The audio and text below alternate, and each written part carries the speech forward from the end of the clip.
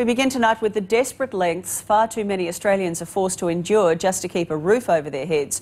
It's never been harder to buy a home than right now. The housing crisis is so serious that thousands of families are seeking shelter anywhere they can. Hi, I'm Anton, this is Natalina, this is our kids and this is our house.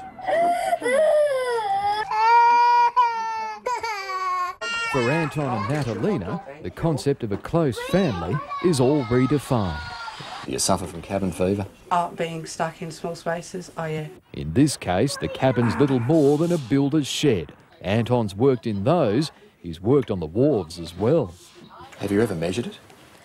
No. To me, it looks, just the same size as a shipping container. And it might as well be. The joint's about 8 metres by 4, the same size as most living rooms. But into this room is squeezed an entire existence. Natalina gives us the 10-second tour. This is my house. Here is my kitchen, my lounge room, my dining and my bedroom. Further along we have where the two boys are sleeping. There's the bathroom in there. And here is where the two girls sleep. Where on earth do you sleep? We sleep here on the mattress floor. on the floor.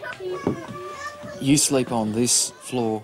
On the mattress. Right here? Yes. Each night? Yes, we've been doing it basically for the past 12 months almost. How's your back? It'd be nice to sleep in a bed, Yeah. seriously, yeah. It's cosy at best, uninhabitable at worst. You're feeding a family of 7 from a bar fridge. Yes, and to get to the fridge we have to move a couch. This is Struggle Street, a trailer park in outer Melbourne where it's close quarters for everyone on site.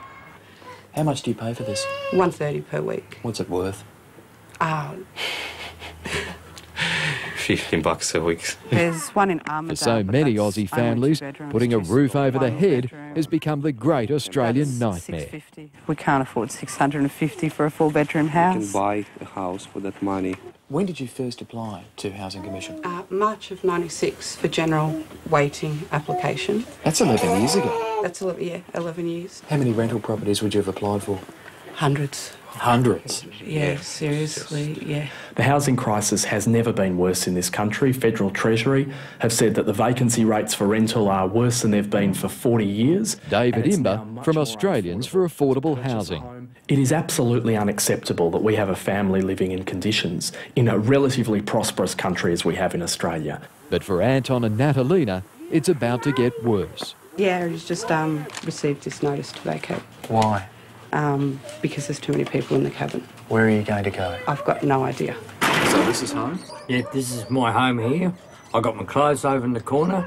I got my food in the cupboard there, as you can see. John Kenny is another one short on space. He's the Melbourne removalist who's shifted into his own truck. You've got no power, you've got no gas, you've got no water, you've got no toilet, and you've got no shower. I've got no life. That's it. It's just so depressing and it brings you down so much. It's not funny.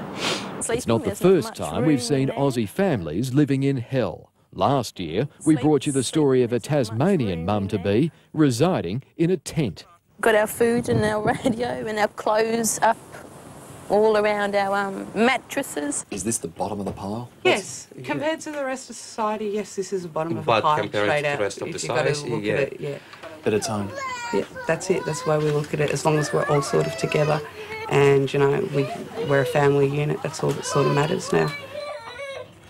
Damien Murphy reporting, and Anton and Natalina will be forced to stay in a motel when they're evicted from their cabin next month. No easy solutions there, but surely our governments have to start coming up with answers.